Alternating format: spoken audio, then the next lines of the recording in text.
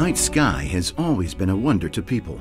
However, it has only been in the past few decades that we have truly begun to see the universe in all its glory.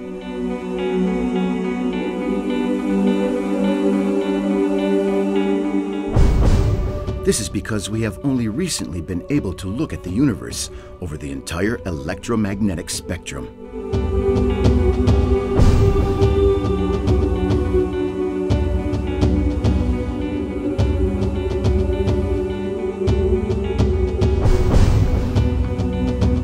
Our universe contains objects that produce a vast range of radiation, with wavelengths either too short or too long for our eyes to see.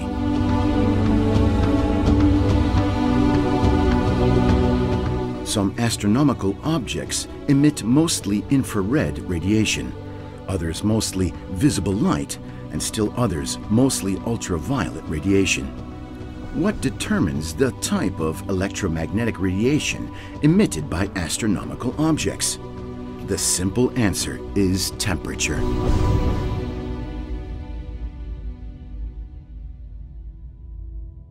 Matter in space is made of molecules and atoms or particles that are in continuous vibration.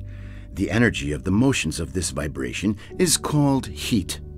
The hotter the matter, the more rapid the motion of the molecules or atoms, and temperature is just a measure of the average energy of those particles. Gamma rays are the product of the most energetic events in the universe. A number of different processes which were occurring in the universe would result in gamma ray emission. These processes included cosmic ray interactions with interstellar gas, supernova explosions, and interactions of energetic electrons with magnetic fields.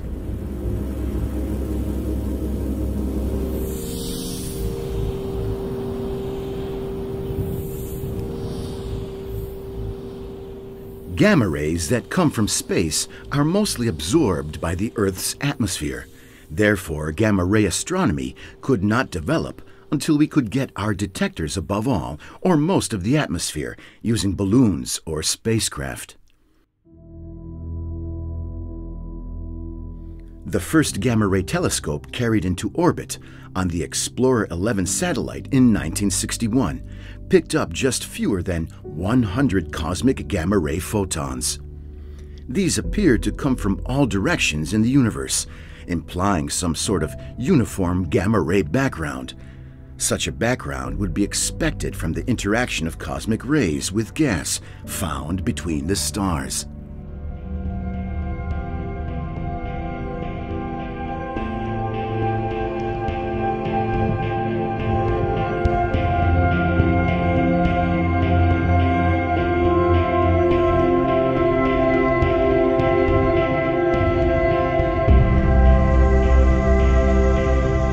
In the late 1960s and early 1970s, the Vela satellite series were designed to detect flashes of gamma rays from nuclear bomb blasts.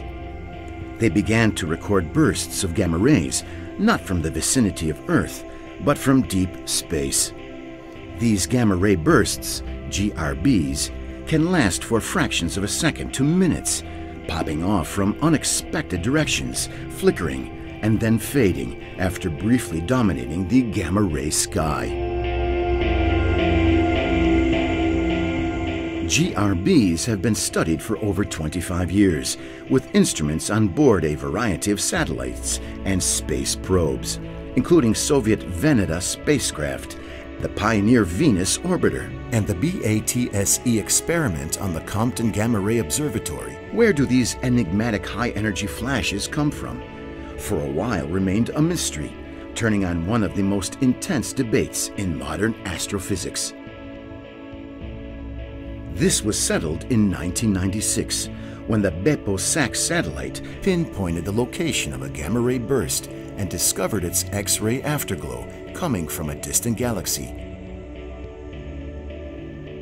In November 2004, NASA launched the SWIFT satellite.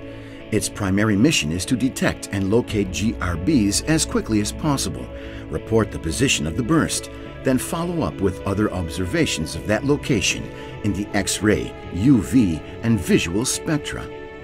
On April 13, 2010, NASA's SWIFT satellite recorded its 500th GRB. To continue the study of the universe in the gamma-ray spectrum, SWIFT currently operates in conjunction with the Agile satellite and the Fermi Gamma-Ray Space Telescope. Launched in 2008, Fermi, originally called GLAST, Gamma-Ray Large Area Space Telescope, also studies GRBs, as well as blazars, neutron stars, gamma-ray background radiation, supernova remnants, dark matter, and more. The International Gamma-Ray Astrophysics Laboratory, Integral, of the European Space Agency was successfully launched on October the 17th, 2002. It was lifted off from Baikonur in Kazakhstan on a Russian Proton launcher and is now on a 72-hour elliptical orbit ranging from 9,000 kilometers up to 155,000 kilometers from Earth.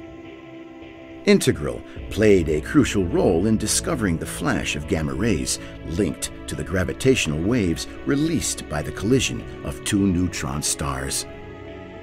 On the 17th of August, Integral, as well as NASA's Fermi satellite, recorded a short gamma-ray burst. Such bursts are not uncommon, but this one was preceded a few seconds earlier by a gravitational wave signal.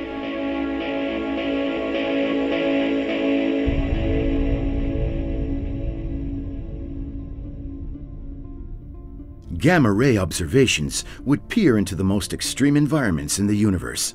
Photons of these very high energies can only be produced by the interactions of subatomic particles that have been accelerated to almost the speed of light. The common feature of all gamma-ray sources is the non-thermal nature of the underlying emission processes, as opposed to thermal radiation that originates from the random movements of particles in matter. Non-thermal radiation may have a variety of origins. Decay or de-excitation of atomic nuclei, the decay of particles or their annihilation with antiparticles, and the interaction of non-thermal particle populations with photons and matter. Gamma-ray emission occurs in a surprisingly wide variety of astrophysical sources, close to black holes and neutron stars, in the blast waves of supernova explosions, and in the relativistic jets of active galaxies, or near to us in sun-solar flares, explosions, or even more, on Earth, at the top of our atmosphere. Gamma-ray emission might also result from the interactions of dark matter particles, and so provide a non-gravitational method to detect dark matter in the universe and to determine its nature. Gamma-ray astronomy presents unique opportunities to explore all these exotic objects. By exploring the universe at these high energies, scientists can search for new physics, testing theories and performing experiments which are not possible in Earth-bound laboratories. Gamma rays provide the clearest window into the non-thermal physics in our universe, and for decay, de-excitation, and annihilation processes, they often provide the only view. Understanding the nature of dark matter is certainly one of the most fundamental problems of modern science.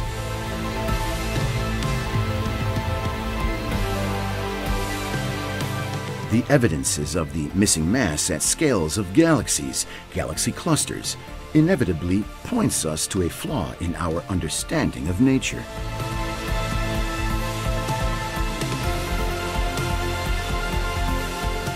Gamma rays not only carry information about the cosmic ray intensity and spectrum, but also about the propagation physics.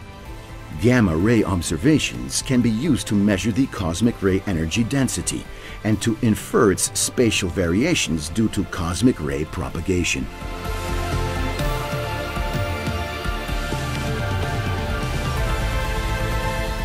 Astronomers are still looking for the first stars that had born in the universe, stars extremely huge, made of simple chemical elements named population 3 stars. They are an open issue in astrophysics and cosmology. These kinds of stars are expected to explode as a gamma-ray burst, GRB. The search and observation for GRBs in the X-ray and gamma-ray spectrum will show us their presence in the early universe, 13 billion years ago. By carrying out high-resolution spectroscopy of these objects with the Athena probe, we will observe the first black holes and the first metals produced in the universe.